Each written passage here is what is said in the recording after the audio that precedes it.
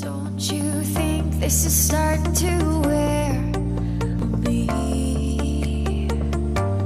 You've been rated down like hell. I'm weak.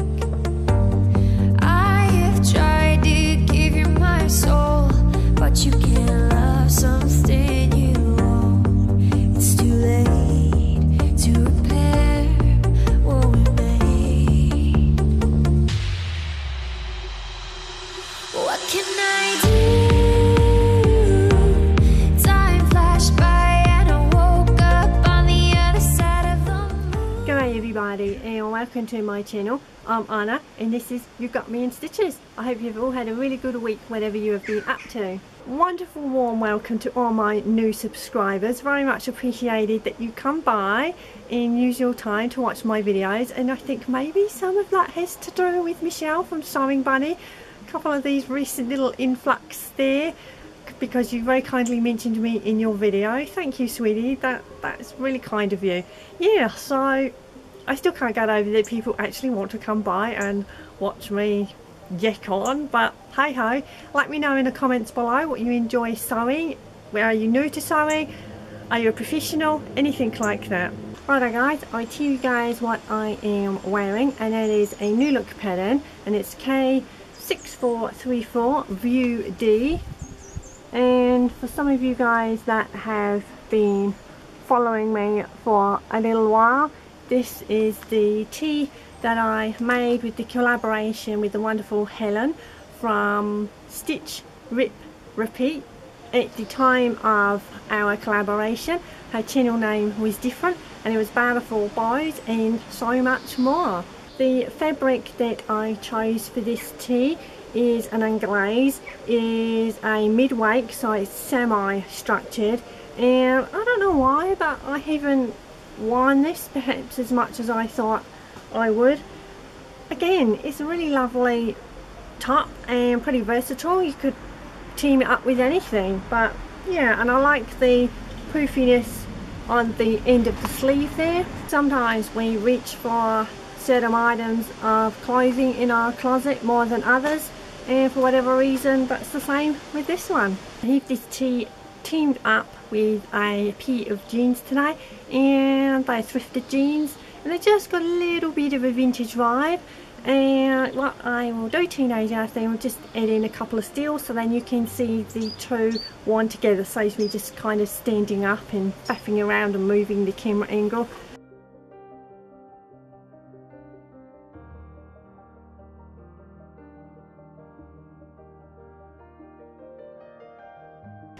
Anyway guys, less of me prattling on about what I am wearing. What am I doing today? Why am I here? Okay guys, I have 4 patterns to show you and that piece of fabric. Righto, the first pattern is a McCalls pattern, M7756. Some of you guys might be familiar seeing this on Rachel's channel, which is Stitched Up, and the view that she made, she looked incredible, absolutely beautiful in it. I had seen this pattern quite a while ago. It is, I think, a few years old, and then I remembered it again when Rachel made this up, and it's just so beautiful.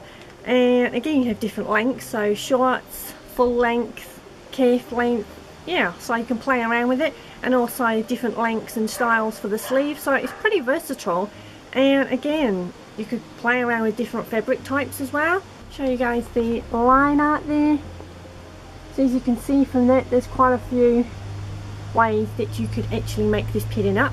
I would make calf length and full length of the pants, and for the sleeves, I like the sleeves on View D there, but they would actually come down to the ankles.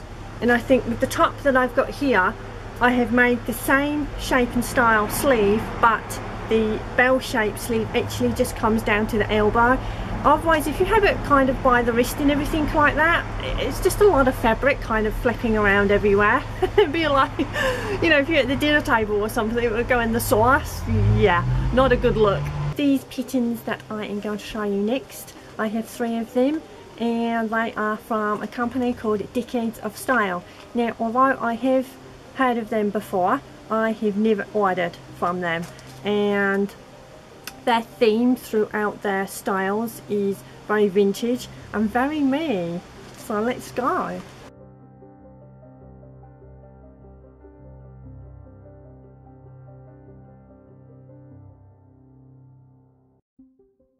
Righto, the first pigeon that I am going to show you is a 1933 evening gown, and to me it just is so exquisite and elegant looking.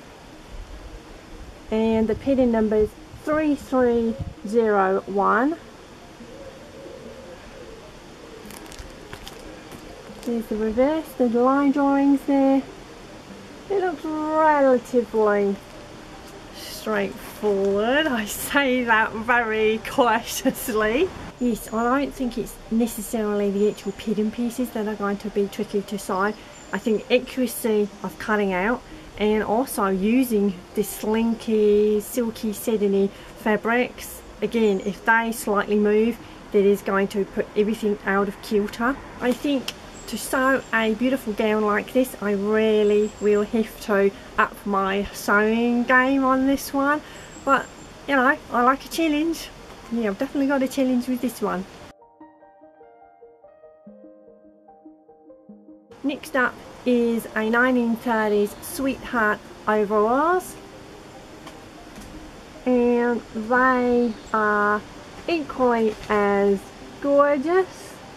Have that utilitarian feel. I like the red and also the green there that they've showed, but I don't think I would have fabric with print on it. I would keep it plain, and I would go for more of a denim structure to the fabric, because again, like I just said, that kind of utilitarian look, I don't think it would work perhaps in floaty fabrics. That's kind of not the vibe with these overalls, but again, you can play around and it's personal choice.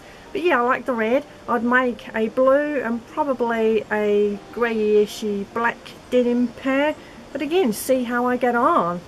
There are the line art on the back, and again, I've made overalls before. I made the McCalls overalls, so I think these are pretty straightforward again to put together, but I really like that neckline detail there. Yeah, happy with that. Righto, so the final pattern is 1940s Empire waist pants. I absolutely adore 1940s. It's one of my favourite eras ever, and closely following that is the 60s. So these are those here, and also Rachel for Stitched Up, she had also made these as well. And yeah, I don't know, I think they are very chic looking, and because I like the 40s style, I have quite a few vintage garments that would work really well with the style of the pants there. And also I think you could get away with a really good crisp white clean shirt, maybe again with a vintage style. Righto, that is it of those 4 patterns. Have you heard of Decades of Style? Have you ordered from them? Do you like their patterns overall? And the patterns that I have showed you, do you have any of those? If so, how did you get on sewing them? And yeah, let me know what you think of their style and your creations and everything like that. Did they come up to your expectations? Right, now, isn't there something else left? Yeah, fabric. What's a video without fabric? When I mentioned a little bit earlier when I said about that fabric, you guys have already had a sneaky peek from last week's video. Yeah, that's right guys, that fabric being, you got it, Lady McCalls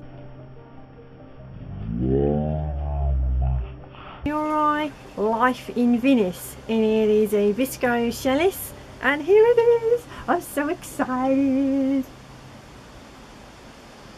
It is so beautiful. I know, I'm just so excited. Yeah, so pick me up 4 yards, plenty of it, beautifully buttery soft and drapey. Teenage Earthling will very kindly insert a steal for me of the fabric in just a little video pinning down the fabric, because sometimes holding it up doesn't always do fabrics justice.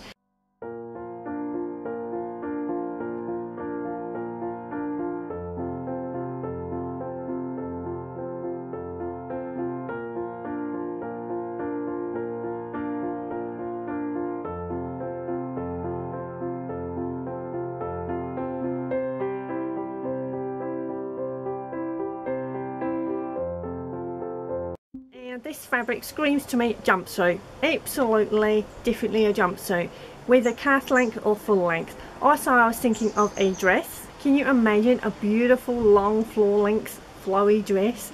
But then I thought it's a little bit impractical. Now, some of you guys may have remembered when I made the pitch work dress, I actually made a top and a long skirt, so I might do the same with this, and then that way I've got lots of extra options. So I could just wear the top with pants, jeans, things like that.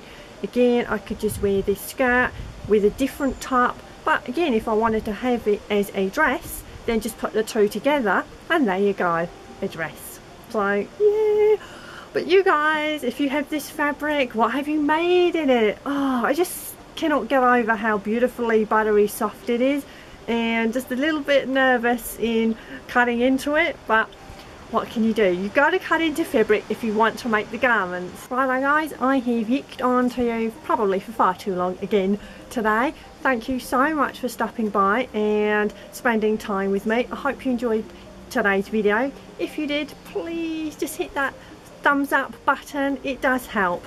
Let me know if you have any plans this week and what you are up to. Okay, thank you so much. Take care guys.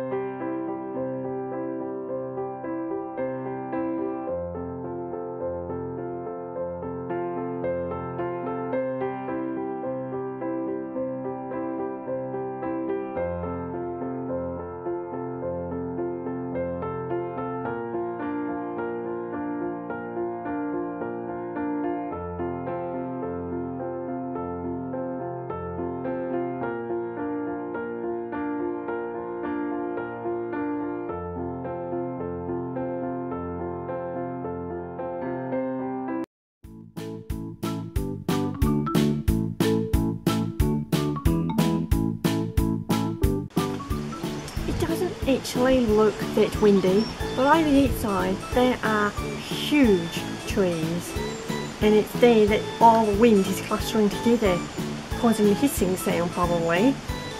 Yeah, actually here, but the mic is very sensitive.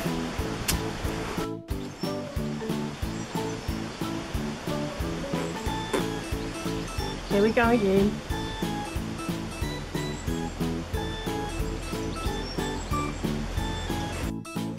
Righto, the first pattern